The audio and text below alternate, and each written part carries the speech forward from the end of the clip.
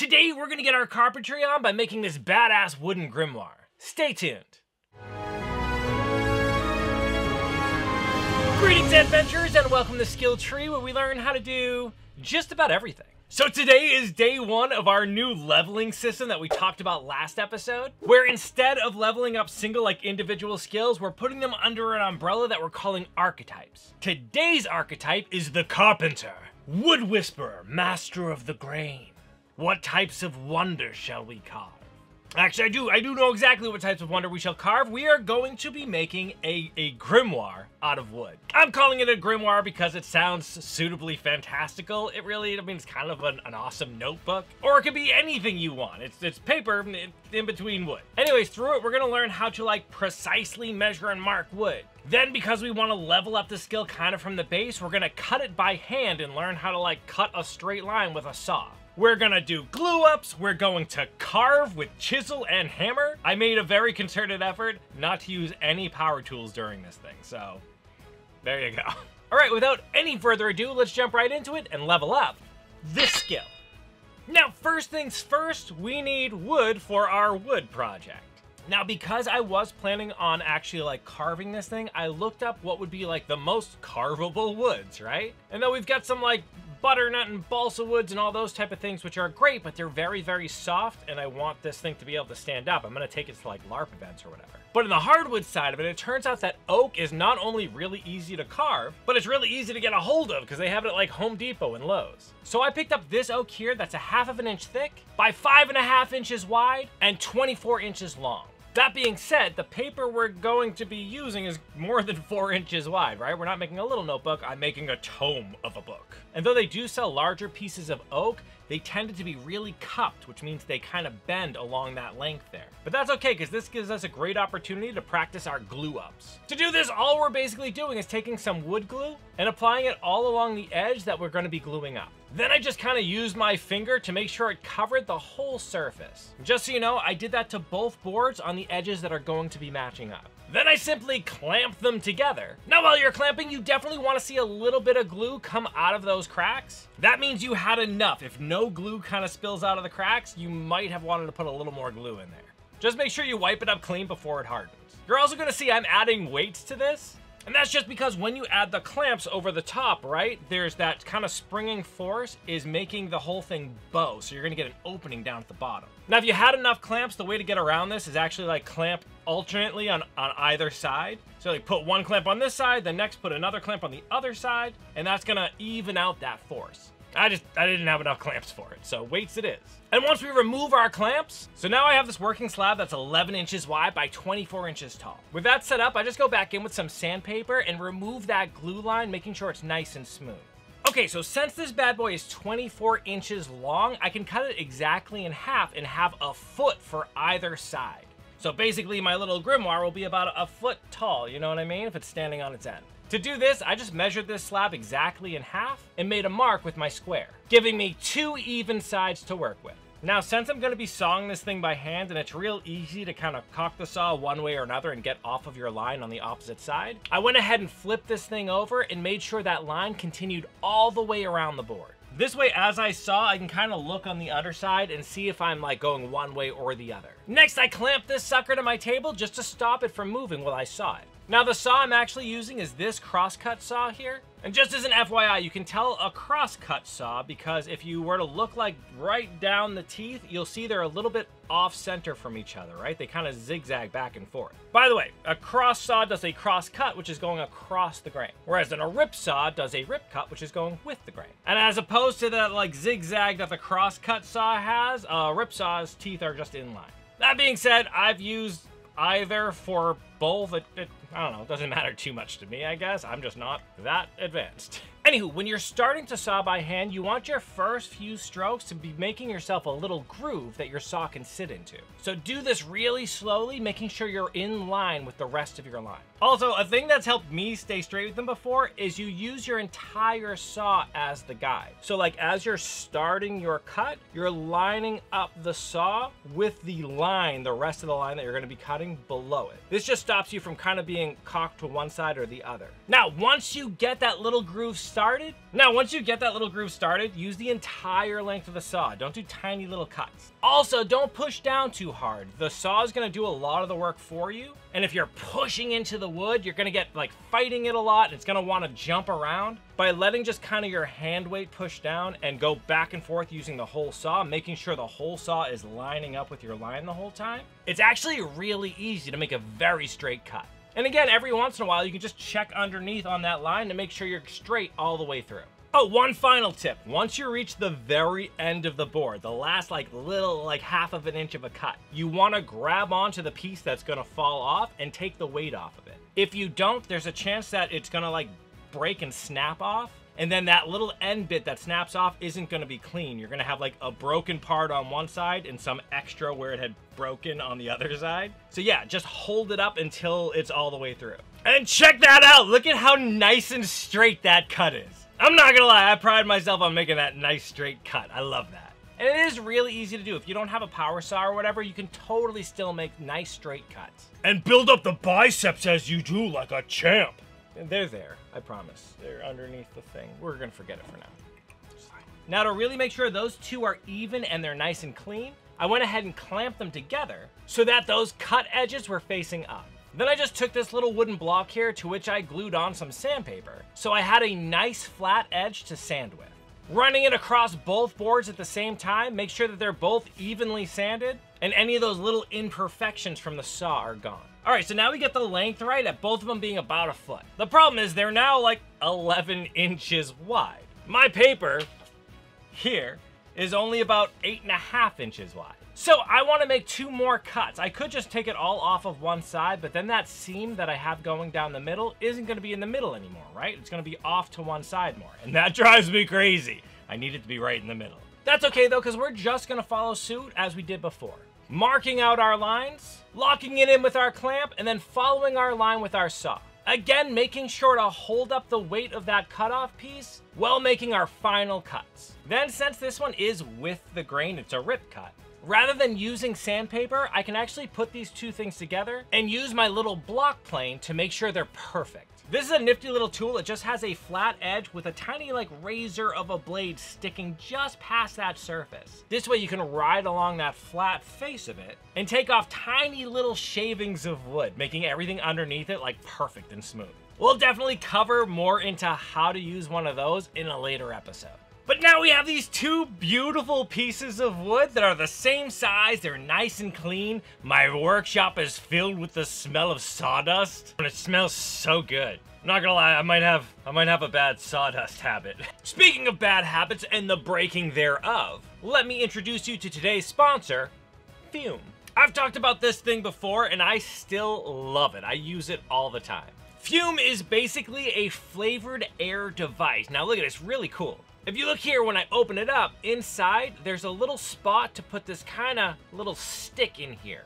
This thing has a whole bunch of flavor. The flavor I have in there right now is, I think, orange vanilla, and it is so good. So I can see this being super useful if you're trying to break an obvious bad habit. But for me, it's really useful because I'm somebody who always needs to, fiddle with something, and, I got an oral fixation. So having something I can kind of keep in my pocket and just on a whim take out and play with, and it's got this satisfying little clicky, which you know I like. Not only that, but it has a really satisfying weight. The construction's super nice. They also just recently launched a magnetic base that's specifically designed to be able to put this on it and you can fidget with it, like a little fidget spinner. I don't know, they really kind of pinned down exactly what I like to play with, so that's kind of cool. So if you're looking to break a bad habit, or if you're just like me and just need something to fiddle with just all the time, I would definitely check this out. The quality's fantastic, the flavors are great. Just head to tryfume.com/skilltree or check out my QR code here. And use the code SKILLTREE to get 10% off when you buy the Journey Pack. Just remember how it's spelled. It's tryfum.com/skilltree, and then just use the code SKILLTREE at checkout. Delicious. Okay, so now that we have the little slabs of wood, they're gonna end up being the covers of our book. I wanna go ahead and start making a decoration for them. I really wanna carve in a tree inside of it. Now, Maddie had made me this design up here as kind of a rough idea of what it should look like, and I'm gonna kind of riff on that while I make this. For starters though, I want to carve in a little border so I know kind of the space that I'm working with. To size this out, all I did was use the thickness of my ruler and make marks around every side, giving myself a consistent border to work inside. All right, so with that all drawn out, I actually want to go ahead and carve that in. To do that, I'm going to be using one of these little V chisels here, as it'll make the exact kind of furrow that I'm looking for. Just as an FYI, I'm using these like chafed tools. This isn't an ad for them, it's just the chisel set that I use. I show you, yeah, like this, see? That wasn't smart. But I got this from Amazon. It was actually really cheap, and the chisels are really great. I'll leave a link to it in the description below in case you're interested. Anyways, to chisel this out, I just kind of put that V right in line with the lines that I drew, and gently tapped it with my mallet to send it on its way. You're gonna notice as I'm going, I'm just kind of at the end of the taps prying up a little bit because that breaks the little chips away from the rest of the grain and lets them fall away. So I'm like tapping and then lifting as I go. And here's the first really interesting thing that I learned while doing this. I was under the assumption that if I'm carving with the grain, it'd be a lot easier than carving against the grain. And though yes, it is easy, the real pain of it is like if the grain wants to veer off to one side or the other, it either wants your chisel to try to follow it or it's gonna try to break off in that direction where you don't want it to.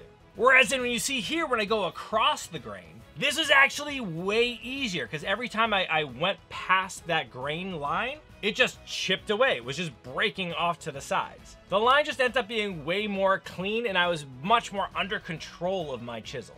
I just found that really interesting. I wasn't expecting that at all. Now, just to make sure my lines are clean, I went into each one of them and just kind of glided the chisel across it, not putting a lot of pressure down, but just taking away any of the roughness that's inside. Cool, so now I have that little box to work in. Now I want to make my tree, my work of art. Now, to do this, I'm going to be freehand drawing it.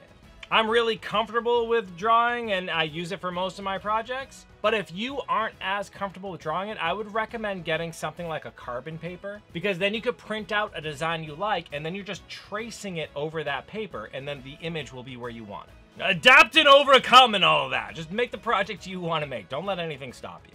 But if you're looking to freehand draw it, the thing I'm about to do does make it a lot easier. Basically, I take the halfway point, which for me is where that little join line is. See that? And I got a nice center line now. Perfect. Anyways, I draw a line right down that center line, and then draw another one perpendicular to that, giving me an even 4 quadrants to work in. So the way this works is now I can draw all of a shape in one of those quadrants, and then mirror it on the other side. Since I'm only working with that smaller square, your eye picks up the differences a lot easier. You're like, oh no, that's too high up inside this side square or something. Or this one needs to angle more down towards this corner like it is on the other side. You're basically drawing one side, and then you're copying that side onto this side. I hope I explained that right. It really does make it a lot easier to draw. Using this little trick, I just went ahead and sketched my beautiful little tree.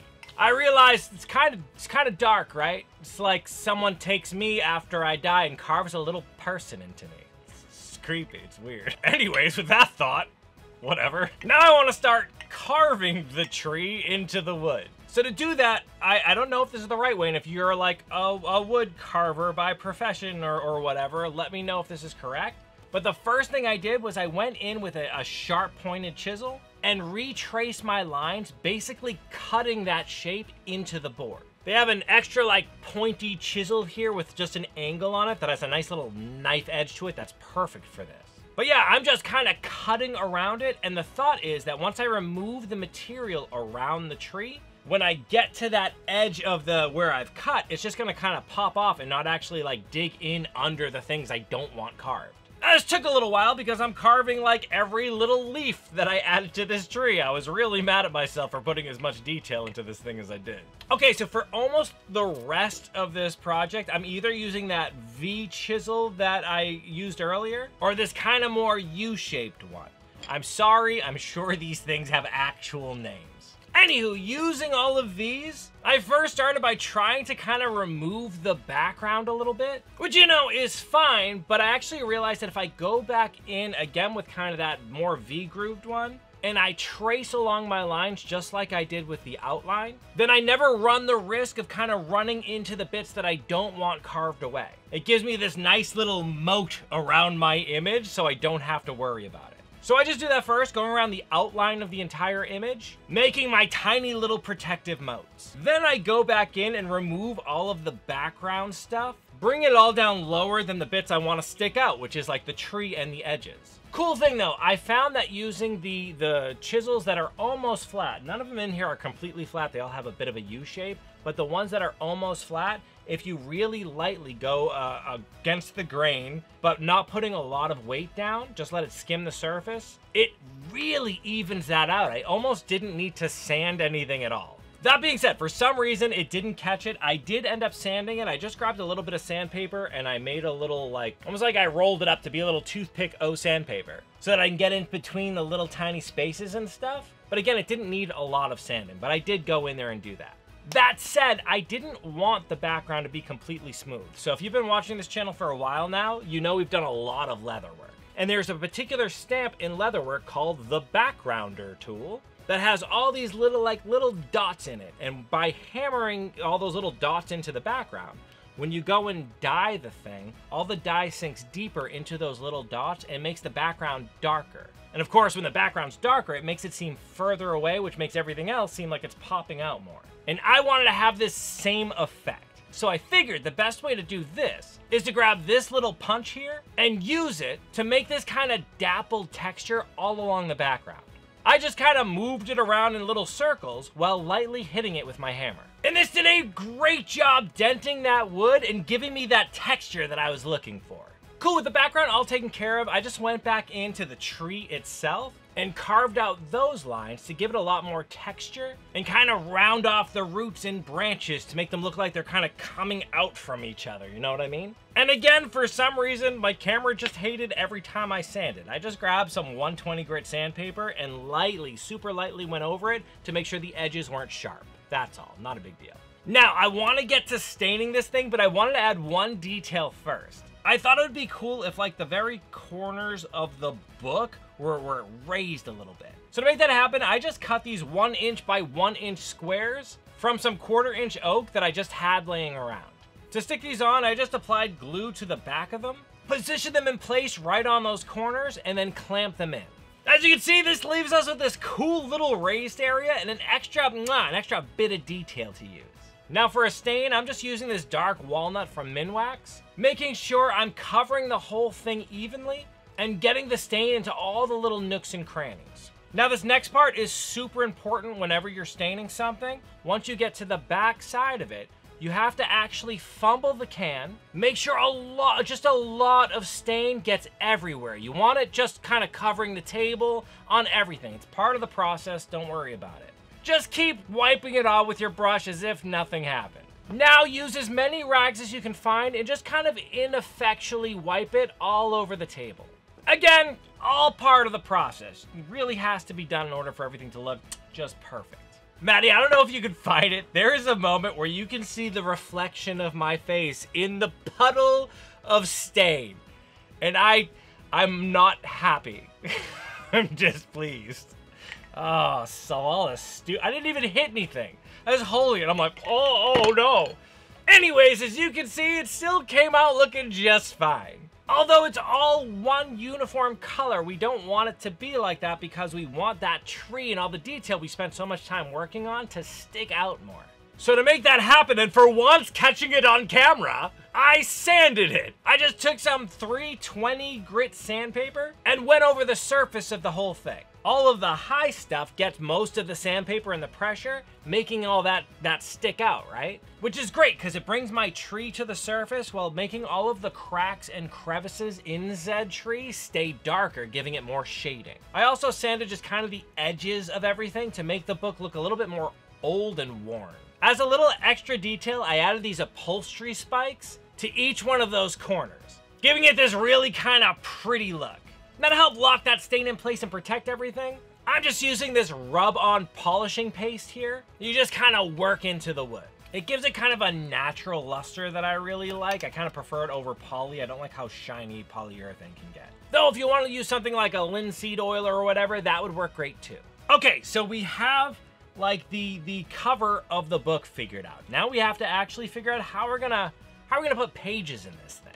I'm not gonna lie, this took me a long time to figure out, but then I realized I had all of these cutoffs from when we made the boards thinner. And I thought we could totally use this as a spine. So I stained one of those up to match the rest of the book.